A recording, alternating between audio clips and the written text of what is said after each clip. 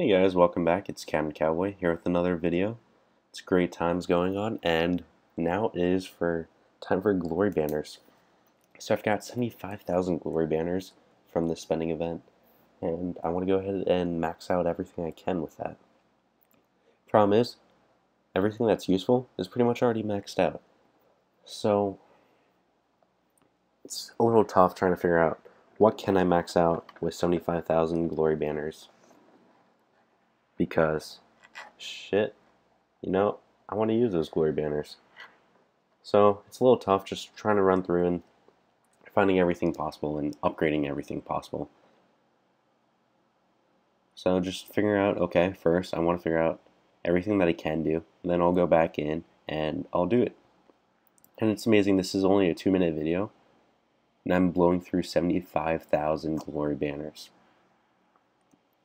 I remember when I played King of Avalon, and glory banners were hard to come by. You got a fixed amount for $100. I think it was like $1,400. Now it's like $15,000 for $100. It's amazing how times change. The longer you wait, the cheaper upgrades will get. That's just the truth of the matter. So already down 55,000 glory banners, maxed out a bunch of things that I can. Now then we're going to go over to troop buildings. I can go back now, speaking about this now that I'm actually putting the video up and putting the sound in, because YouTube likes messing everything up. And